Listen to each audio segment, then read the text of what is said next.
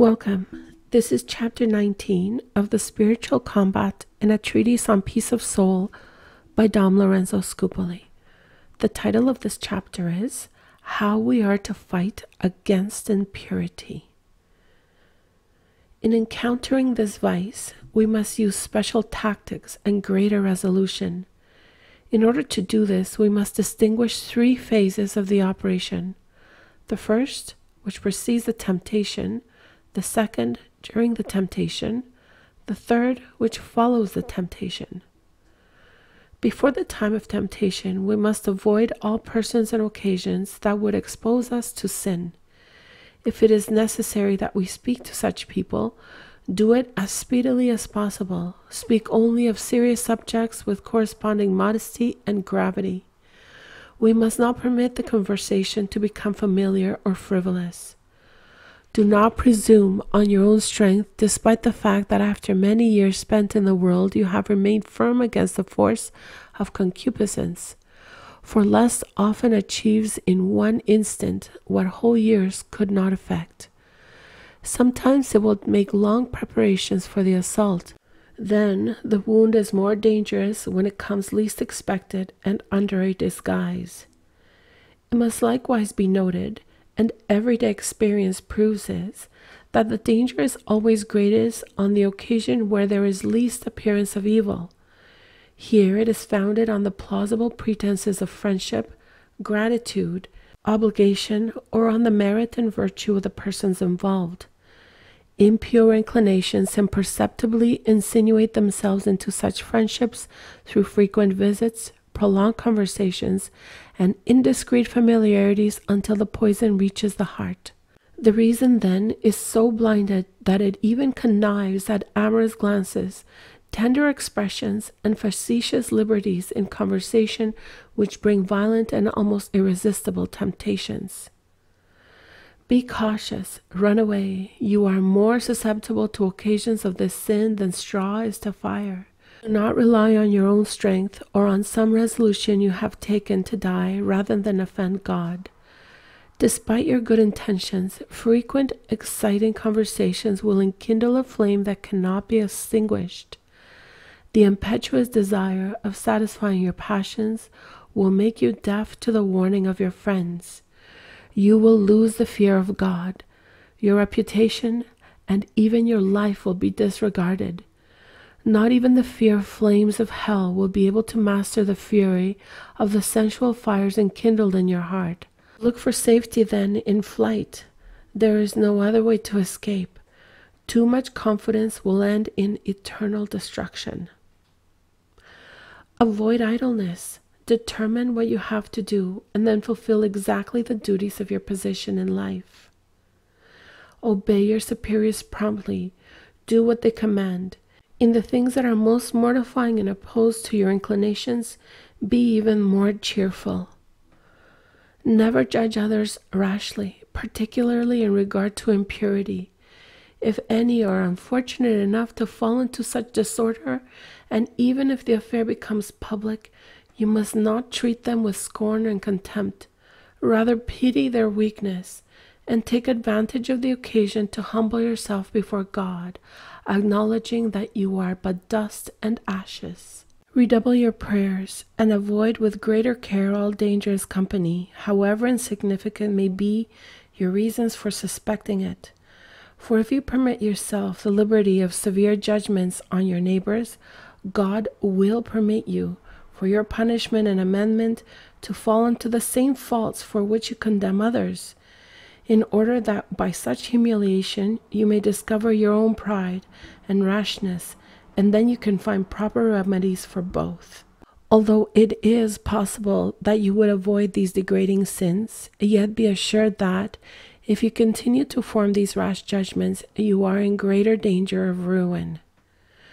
If you discover that your heart is rich in spiritual comforts and joys, you must be on guard against a secret complacency with yourself, against imagining that you have attained perfection, and that the enemy can no longer do you any harm because you apparently have nothing but scorn and contempt for him.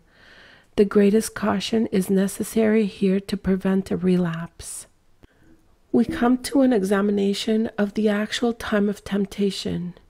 In the first place, we must determine whether the cause of the temptation is exterior or interior. By an exterior cause is meant curiosity of the ears or eyes to the point where decency suffers, vanity in one's dress, too tender friendships, and indiscreet familiarities. Modesty and decency are the proper remedies for this evil. They shut the eyes and ears of those things that cloud the imagination.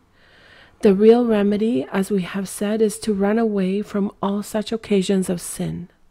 Interior causes proceed from a pampered body, from many bad thoughts that come from evil habits or suggestions of the devil. When the body has been pampered too much, it must be mortified by fasting, discipline, and other austerities which, however, must always be regulated by discretion and obedience. From whatever source unchaste thoughts may arise, we can drive them away by serious application of our proper duties and by prayer and meditation. Your prayer should be concluded in the following manner. When you see these thoughts present themselves and attempt to make an impression, recollect yourself and speak to Jesus crucified, saying, "Sweet Jesus, come to my rescue, that I may not fall a victim to my enemies." On certain occasions, you may embrace a crucifix representing your dying Savior. Kiss the marks of the sacred wounds on his feet and say with great confidence and affection, "O adorable, thrice holy wounds, imprint your figure on my heart which is filled with evil, and preserve me from consenting sin." In your meditations, I am not of the opinion, as several authors are, that when the temptation is most violent, you should consider the degrading and insatiable nature of these sins in order to establish a hatred for impurity, that you should consider how they are followed by disgust, remorse, and anxiety, even by the loss of one's own fortune, health, life, honor, etc. These considerations are not appropriate to the situation, and instead of freeing us from the danger, they frequently only increase it. If the understanding drives away evil thoughts, these reflections naturally call them back. The best way to become free of these is to remove not only the thoughts themselves, but also the reflections directly contrary to them. In attempting to dissipate them by their contraries, we merely renew the impure ideas and unconsciously imprint them still deeper. Be satisfied with meditation on the life and death of our Savior. If while you're doing this, the same thoughts should return, even more disturbing than before, as may possibly happen, do not be discouraged or abandon your meditation. Do not exert yourself in driving them away.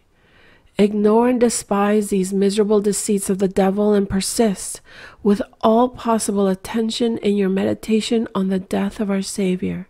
Nothing can be more effective in putting your enemy to flight, despite his determination to resist. Conclude your meditation with some prayer such as the following.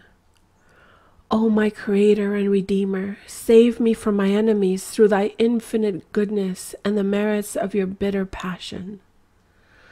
But remember, when you say this, do not think about the particular vice from which you are endeavoring to free yourself. The least reflection on it may be dangerous. Above all, do not waste any time disputing with yourself about how much you have yielded to the temptation. Such scrutiny is an invention of the enemy, who, under the deceiving appearance of the imaginary duty, attempts to renew the attack, or at least hopes to make some impression with the bad thoughts he had poured into your mind. When, therefore, it is evident that you have consented to the evil, let it suffice to let your spiritual director in a few words just what has occurred. Do just as he advises, and do not trouble yourself further with it. You must be sure, however, not to conceal anything because of shame or any other reason. If humility is necessary to conquer our common enemies, it is infinitely more so in this case, because this vice is for the most part a punishment for pride. After you have conquered the temptation, you should conduct yourself as follows. Although you enjoy complete peace and consider yourself safe, avoid with the greatest care all objects that tend to that temptation. Exclude them completely from your mind, even if they seem to be virtuous or good. These perversions are the illusions of a corrupt nature, or traps laid by the devil, who would transform himself into an angel of light in order to drag you down with him into the darkness of hell itself. And so concludes chapter 19 of The Spiritual Combat and a Treatise on Peace of Soul by Dom Lorenzo Scupoli.